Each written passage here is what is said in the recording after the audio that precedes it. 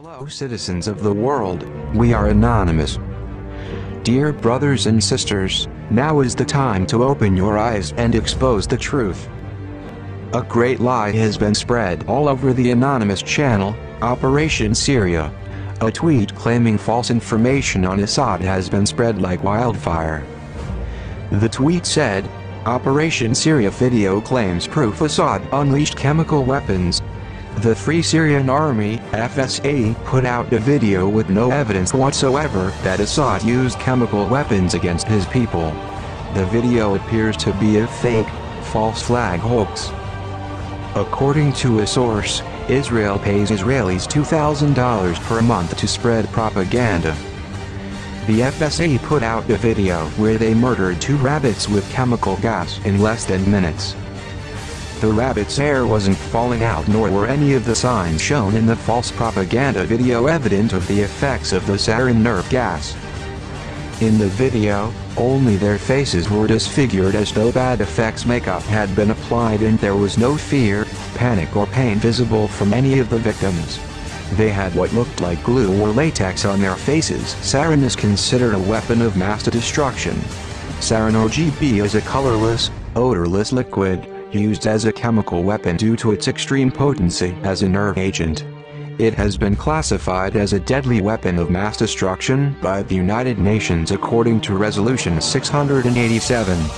Production and stockpiling of sarin was outlawed by the Chemical Weapons Convention of 1993. Initial symptoms following exposure to sarin are a runny nose, tightness in the chest and constriction of the pupils. Soon after, the victim has difficulty breathing and experiences nausea and salivation.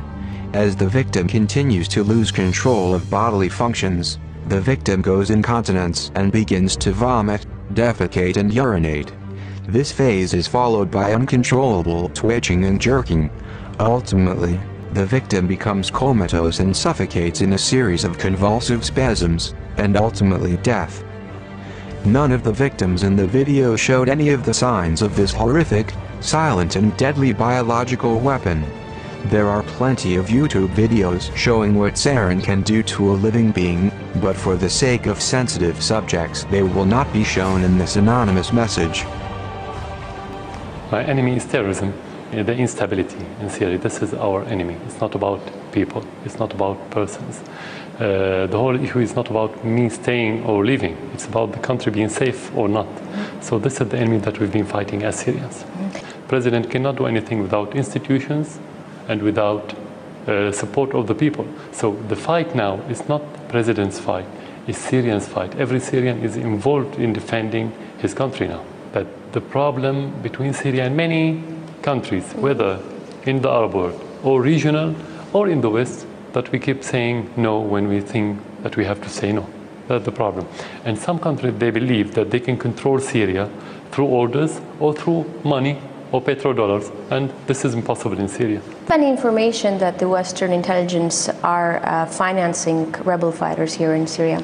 No, so far what we know that they are offering the knowledge support of the terrorists through Turkey, sometimes in Lebanon, mainly.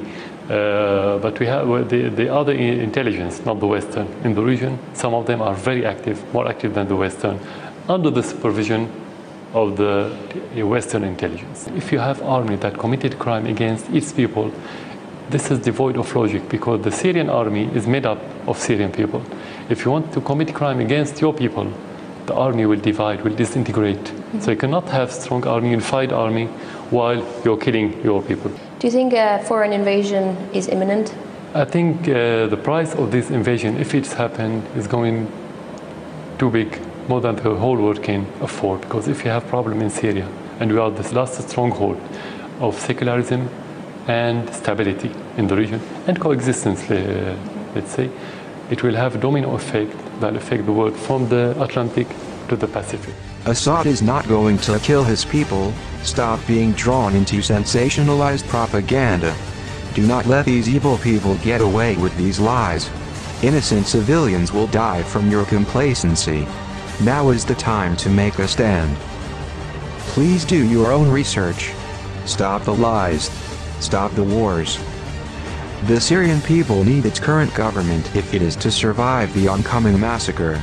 Terrorists are nothing more than hired thugs or mercenaries created to destabilize the Syrian government. Anonymous must stand up for all those who fall victim to these Western powers and this United States terrorist program. May the screams and blood of your victims haunt you evil sadists endlessly, until the end of your days. We are Anonymous. We are Legion. We do not forgive. We do not forget. Expect us.